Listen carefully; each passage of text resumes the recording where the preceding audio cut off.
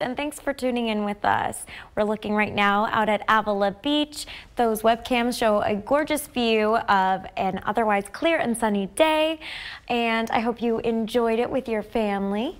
All right, let's take a look at our current conditions right now. Pretty clear roads out there, and temperatures sitting in the 50s overall. So San Luis Obispo 52, Santa Maria 52 as well, Santa Barbara at 59 degrees, Paso Robles at 50 degrees, and Lompoc at 54 degrees.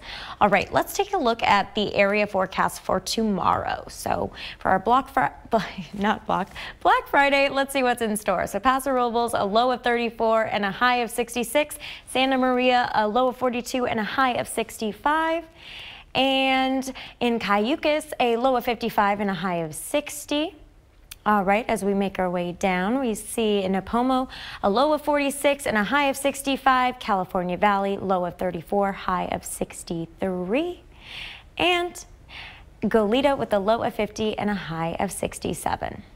All right, for the next 2 days into our weekend, we notice that the beaches are going to be in the low 60s, coastal valleys in the upper 60s, and inland in the mid 60s range. So a nice mild holiday weekend, not too cold during that holiday shopping. So nice place to do your shopping for sure.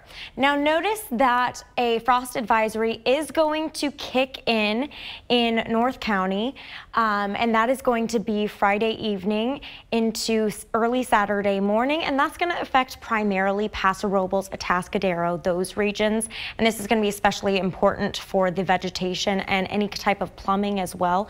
And also, if you are planning on leaving your house in the early morning hours, do take a few extra minutes to start up your vehicles, because that can save you some damage later.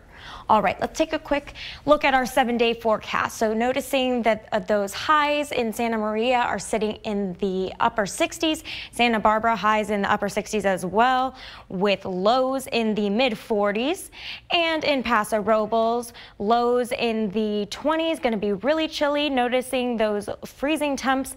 And then in San Luis Obispo, highs in the upper 60s with lows in the mid 40s.